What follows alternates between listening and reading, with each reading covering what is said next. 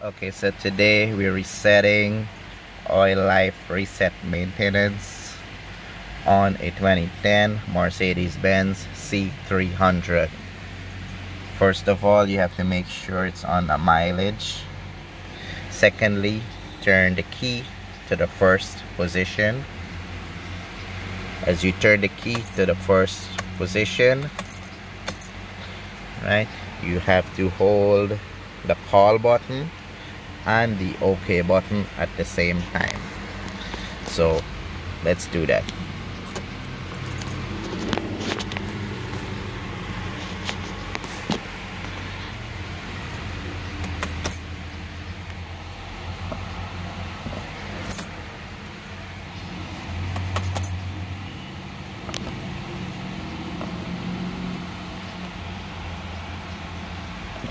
So this pops up, so then we're gonna use the arrow, scroll down to assist plus, click the OK button, come down to full service, select full service,